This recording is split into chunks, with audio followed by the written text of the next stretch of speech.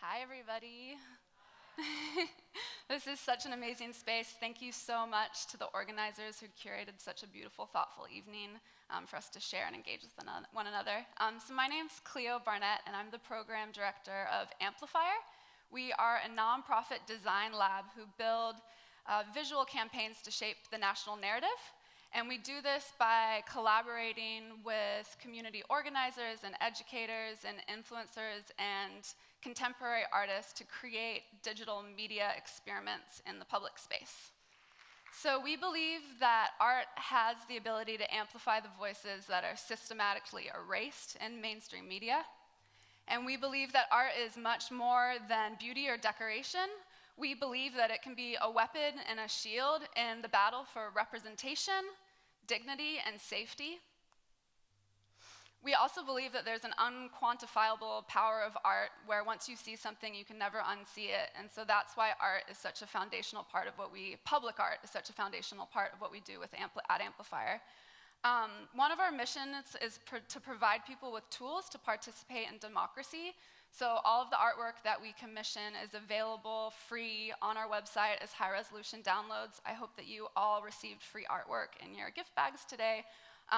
Any money we ever get goes towards providing free artwork for people, providing commissions for artists that are directly impacted by the topics that they're working towards. And we believe that by providing access to this artwork, people can put it up, and they can put it up in windows, put it up in public spaces, and then we start to be able to reclaim our national visual landscape. And at Amplifier, we specifically believe that art is a tool for many different things, but we see it as a compass that's pointing towards the future that we all want. So this is We the People. It's how we kind of got known, although we were doing stuff before this across many different sectors. But how this campaign came to be was actually working in collaboration with many different thought leaders after 45 was elected, and just the violence in the streets became a much more prominent threat. We brought together thought leaders from across the country, and we asked them, what do you want to say when the entire world is watching? And from these sessions, we came up with We the People. The idea was also to come up with some phrases that didn't fit within a certain party lines. It was nonpartisan. It's basic human rights. We the people will defend dignity.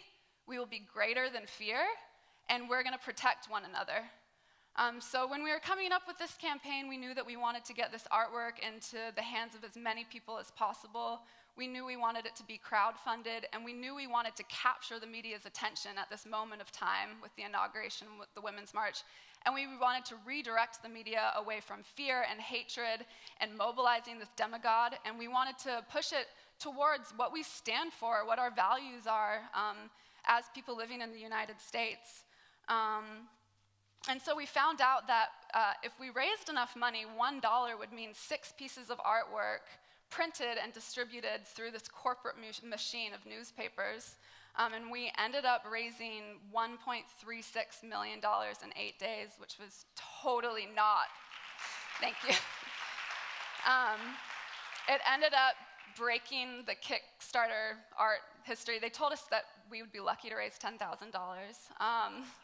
And we were like, oh crap, I hope we're not gonna have a job then, because we put all of our funding into it. And we ended up having 28,000 backers who got behind this. And we asked people to grab the newspapers and bring it out into the street in solidarity with the women's movement and the Women's March, and people did. And it was so surprising because they did it all around the world. We provided the artwork on our website as free downloads, and people all around the world printed out the artwork and made dresses and projected, and so I think a big part of this too is representation, right? Like seeing yourself in visuals. And because I'm running out of time, what we're up to now is we have over 1,000 educators who have signed up for our education cohort. And we are collaboratively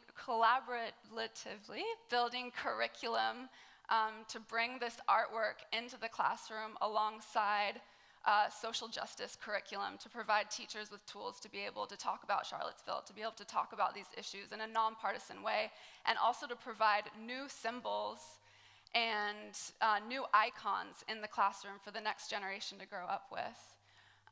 And we are also, myself as a curator, I'm really working on my process and how I can work with all of our partners in order to best support the social warriors of our time.